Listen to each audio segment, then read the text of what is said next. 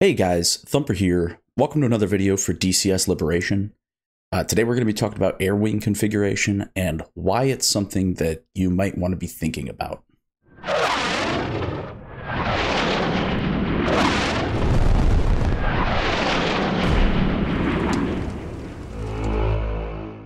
So as we already know from the previous videos, anytime we want to set up a new campaign, we can come up here, hit new game, and as we go through these screens, there's a whole bunch of different settings we can configure.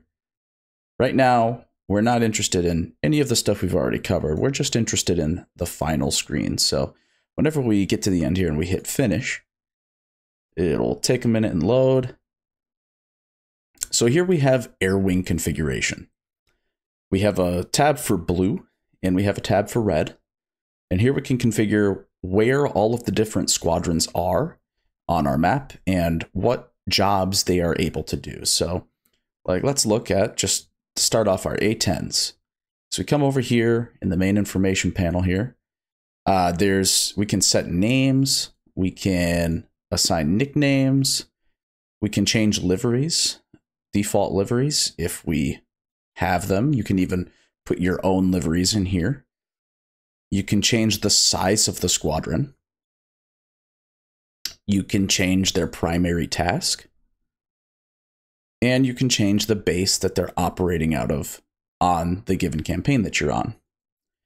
And over here to the right, you can change which missions the computer will auto-assign for these given squadrons. So if I don't want these A10s to do, OCA at all, I can just turn those off and I won't have to worry about the computer assigning it. And we can even remove the squadron if we don't like it. At the same time, we can come over here, we can hit add squadron. We can go back up, we can put a new A10 squadron in. And we can see we've overpacked this airport, which, this is helpful to know because if you have over full air bases, you actually can't start the campaign. Ever since 9.0, you can't overfill air bases because of the way the squadron rules work, which is going to be relevant for later. So we can configure all of this for both the blue side and the red side.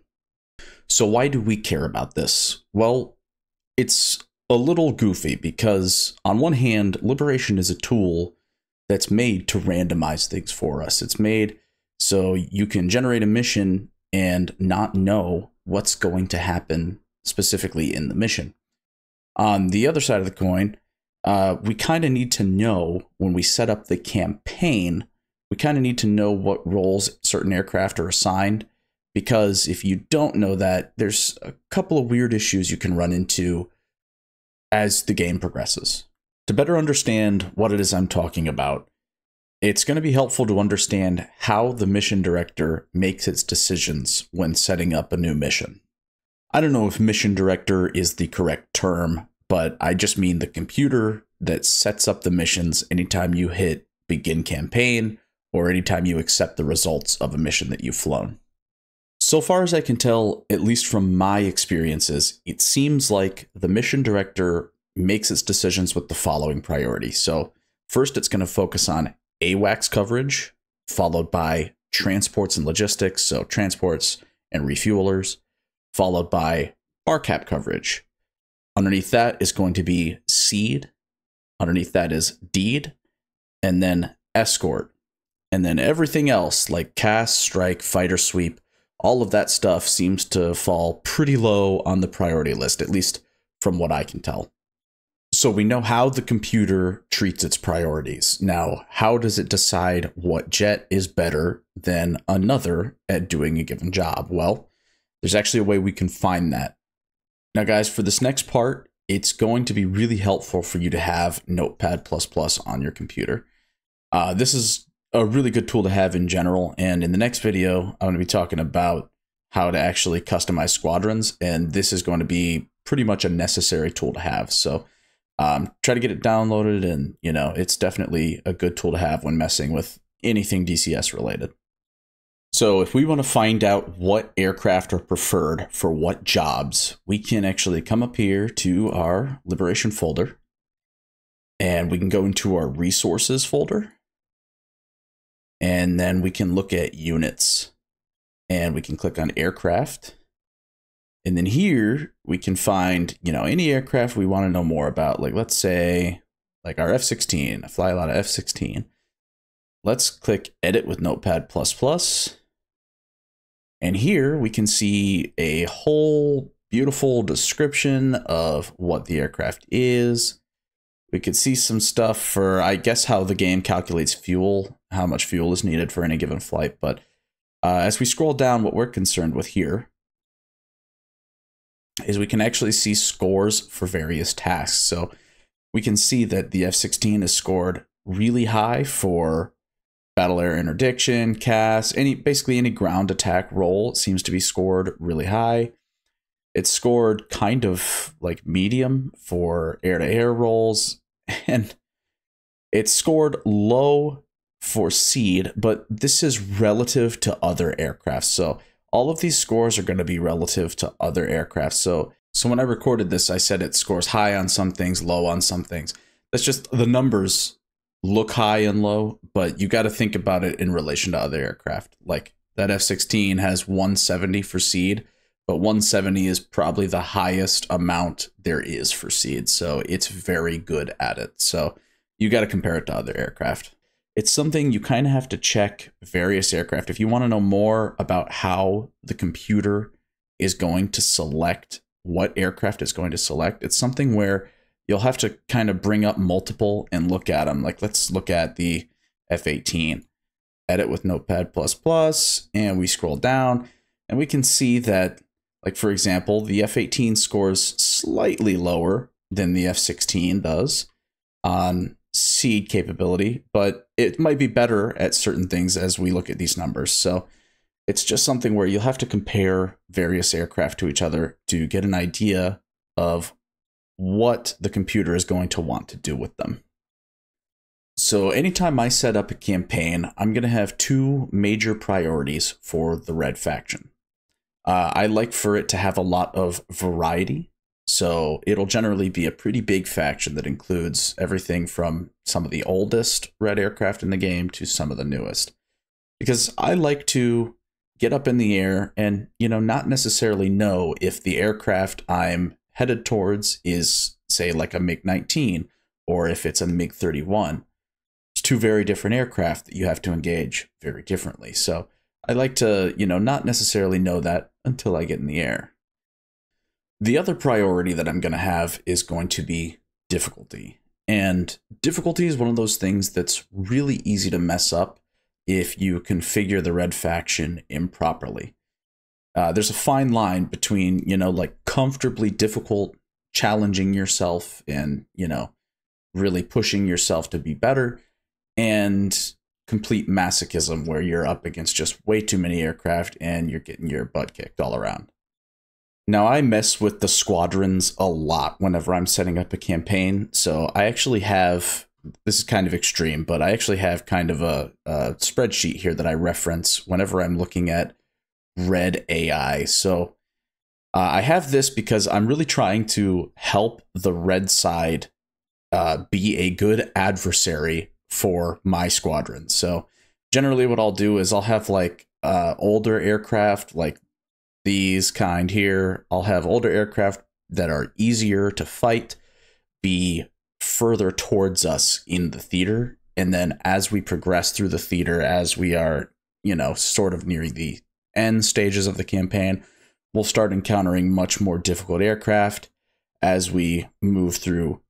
And being able to see these scores is really helpful for setting up the squadrons at the beginning and just making sure that each aircraft is assigned a role that it's pretty good at doing. One aircraft I want to draw your attention to in this list here is right here. It's going to be the JF-17. So the JF-17 scores pretty dang high on pretty much every role because it's probably the most modern red aircraft in the game. I think it is. And it scores really high on all of these roles because it's pretty dang proficient at all of these roles. So one of the biggest problems that Liberation used to have prior to, it would have been 8.0, it used to have a problem with over purchasing of aircraft. So it would look at, say, the JF-17, and it would say, this is really good at doing everything we need, so we're just going to purchase 40 of them, 100 of them, why not? And it would just purchase a ton of that aircraft because it could do anything it needed to do. And it did this because the squadron limits could be exceeded at will. So before the new squadron rules showed up, those limits didn't mean anything and they could just recruit however many they wanted.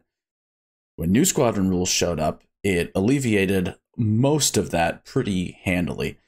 You just need to be aware of it, because if you configure your squadron, if you configure a squadron where it can recruit 40 of some aircraft, you might have an issue with it recruiting 40 of some aircraft and none of another, which is something that really frustrated me for a long time because I like a lot of variety when I'm flying. Along the same vein as what we just talked about with too much prioritization of one aircraft, I want to talk about transports, because transports can really mess you up.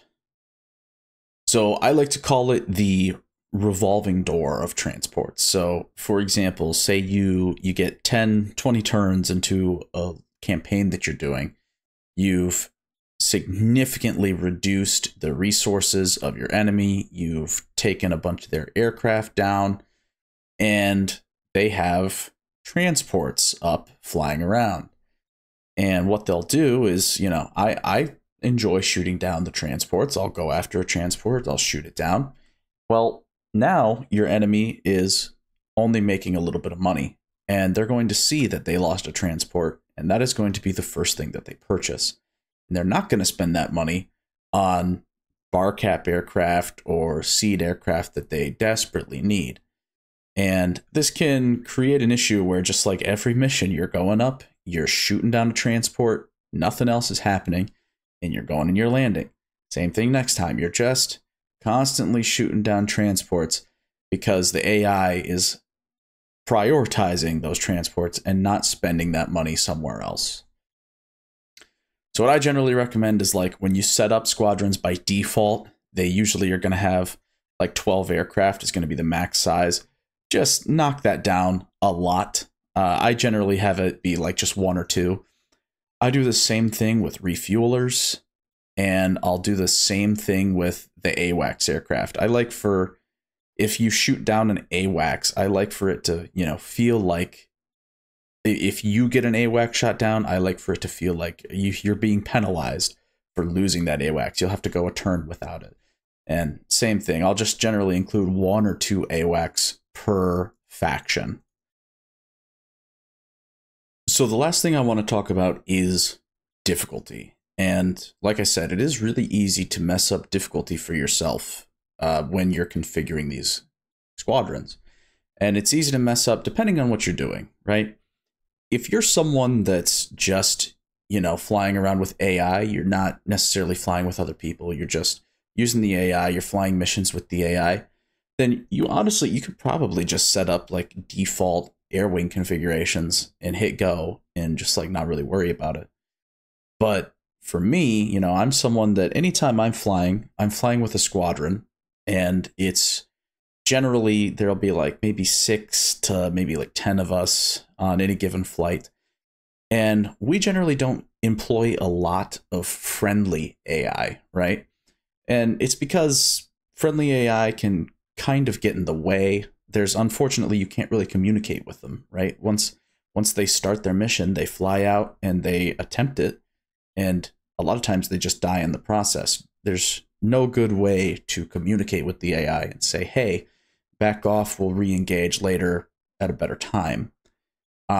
We can't really do that. So we generally don't employ a lot of AI unless it's for like specific jobs. So generally it'll be, 6 to 10 of us going up against the enemy faction.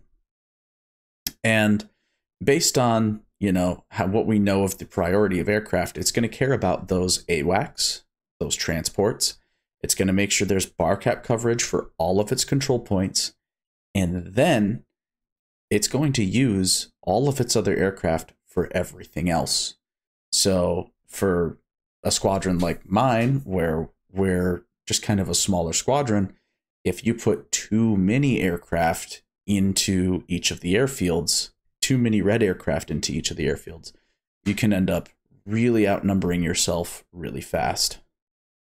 So let's look at an example here. So I've cleared out all of the red squadrons here. So just like kind of a thought experiment here. Just think about it, right? We've got, first thing it's going to care about is its AWACS coverage.